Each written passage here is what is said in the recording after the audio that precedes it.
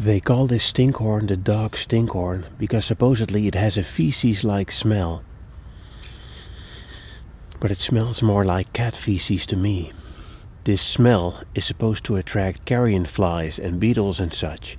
And these insects, they will feed on the gleba, which is the sticky spore mass that you can find on the cap, the top part of the stinkhorn. And when carrion flies and such feed on this stinky gleba, they carry the spores with them in their digestive systems.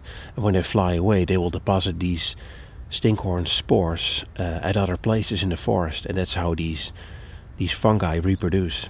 And if you like to know where stinkhorns come from, well, they erupt from these so-called witches' eggs or devil's eggs.